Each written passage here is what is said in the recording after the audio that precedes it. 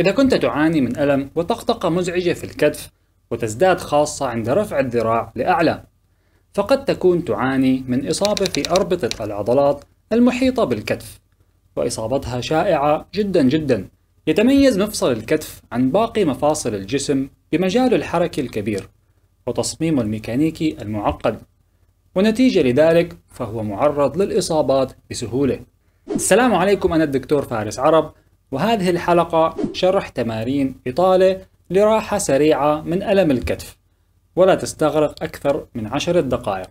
قبل ما أبدأ، لو بعدك ما اشترك بالقناة اشترك، لأنه حنغطي معلومات طبية خاصة لتحسين نمط الحياة اليومي والصحة على المدى الطويل. ولا تنسى تعطي الفيديو لايك للمزيد من هذا المحتوى، ويلا نبدأ.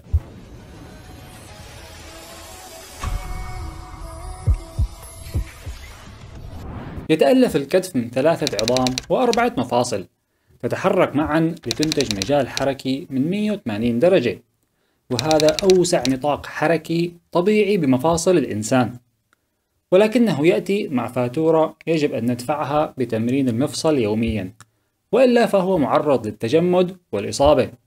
قد تعتقد بأن نشاطك اليومي بين العمل والمنزل كافي لتمرين الكتف، ولكن للأسف الحاصل هو العكس تماما. الروتين اليومي يجهد بعض الأنسجة فقط، فيختل توازن القوى المحيطة بالكتف، فتضعف العضلات الخلفية ويقصر أطوال العضلات الأمامية، لتصل لمرحلة تتفاجأ فيها بألم أو طقطقة أثناء الإجهاد في نشاطك المعتاد وبدون سابق إنذار. اليوم حنشوف كيف يمكن التخلص من هذه الأعراض بمجرد ممارسة روتين إطالة يومية. فالإطالة تفيد بتسوية ألياف الأنسجة وتجديد الدورة الدموية، ومن ثم إرخاء وإزالة الالتصاقات بالعضلات المتيبسة، مما يسمح لك حرية أكبر في الحركة. خلينا نشوف كيف حنعالج هالمشاكل بتمارين الإطالة العلاجية. أولا، لنختبر درجة ليونة المفصل لديك. من الطبيعي أن تستطيع مسك أصابع يديك من خلف الظهر. جرب هالحركة الآن. لف ذراعك خلف الظهر وارفعها لتمسك أصابع يدك الأخرى بهذه الطريقة، وكرر ذلك للذراع الأخرى. إذا لم تستطع فعل ذلك أو شعرت بألم في أحد أو كلا الكتفين، فهذا دليل على إصابة أو تصلب بالمفصل. لنتابع التمارين. التمرين الأول deltoid anterior stretch، إطالة الجزء الأمامي للعضلة الدالية. العضلة الدالية أو deltoid هي أكبر عضلة سطحية وأبرز محرك للكتف. وضعية التمرين: اشبك أصابع اليدين خلف الظهر مع مواجهة راحتي الكفين لبعضهما، وشد الصدر للأمام. للقيام بالتمرين ارفع الذراعين لأعلى حتى تشعر بشد جيد أمام الكتف بهذه الطريقة.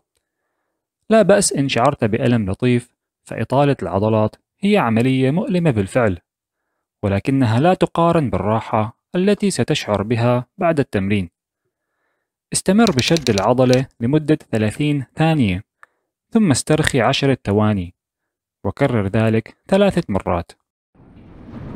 التمرين الثاني هو إطالة الجزء الخلفي للعضلة الدالية deltoid posterior stretch.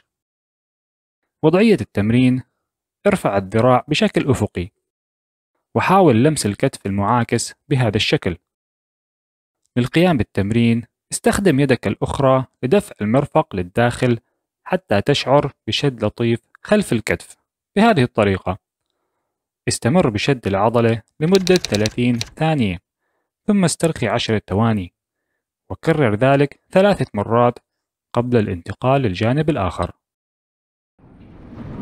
التمرين الثالث تمرين الغطس. سنقوم بإطالة عضلات رومبويدز، وهي عضلات عميقة تثبت لوحي الكتف بالعمود الفقري. إصابة هذه العضلات يسبب ألم التنفس، والحالة المعروفة باسم الأبهر، وتنتج من وضعية الجلوس ومد الذراع للأمام لفترات طويلة. وضعية التمرين: نقوم بتشبيك الأصابع ونرفع الذراعين على مستوى الأكتاف بهذه الطريقة. للقيام بالتمرين مد الذراعين للأمام قدر الإمكان كحركة الغطاس مع إرجاع الرقبة للخلف حتى تشعر بشد لطيف أعلى الظهر. استمر بشد العضلة لمدة 30 ثانية ثم استرخي 10 ثواني وكرر ذلك 3 مرات. التمرين الرابع rotator cuff training، تدريب الكفة المدورة. هذا التمرين مميز لأنه مزيج من 3 حركات: internal rotation، adduction and extension.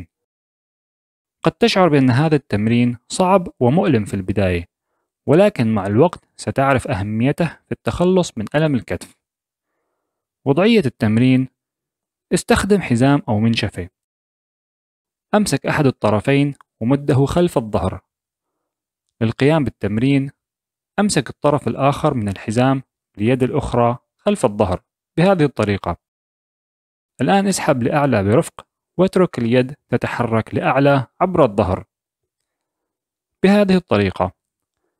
استمر بالسحب لتشعر بشد لطيف في مقدمة الكتف أو على جانبه. استمر بشد العضلة لمدة 10 ثواني واسترخي 10 ثواني وكرر ذلك 10 مرات قبل الانتقال للجانب الآخر. التمرين الخامس triceps stretch، إطالة العضلة ثلاثية الرؤوس. تتميز هذه العضلة بأنها مشتركة بين الكتف والمرفق. وضعية التمرين: لف ذراعك خلف الظهر وحاول لمس لوح كتف نفس الجانب بهذا الشكل. الآن استخدم يدك الأخرى لدفع المرفق للخلف حتى تشعر بشد جيد خلف الذراع. استمر بالشد لمدة 30 ثانية وكرر ذلك 3 مرات قبل الانتقال للجانب الآخر. التمرين السادس trapezius stretch.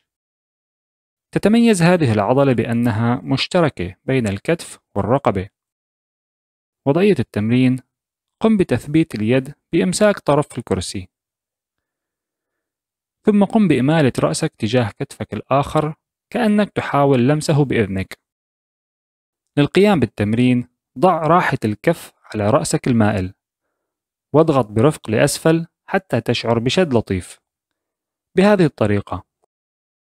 استمر بشد العضلة لمدة 30 ثانية ثم استرخي 10 ثواني وكرر ذلك 3 مرات قبل الانتقال للجانب الآخر. مارس هذه التمارين العلاجية يومياً حتى يزول الألم، ثم انتقل لممارسة تمارين التقوية المشروحة في هذه الحلقة. الرابط بصندوق الوصف، وسوف أضمن لك التخلص من أي ألم بالكتف بإذن الله تعالى. ولهنا خلص كلامي لهذه الحلقة، وسؤالي الموجه لك: هل تعاني من ألم في الكتف؟ وكيف حصلت الإصابة؟ هتابع الإجابات بالتعليقات. تابعني على اليوتيوب أو على الفيسبوك والإنستغرام. معكم الدكتور فارس، وأراكم بالحلقة القادمة إن شاء الله. واعتني بجسمك لأن روحك تسكن فيه.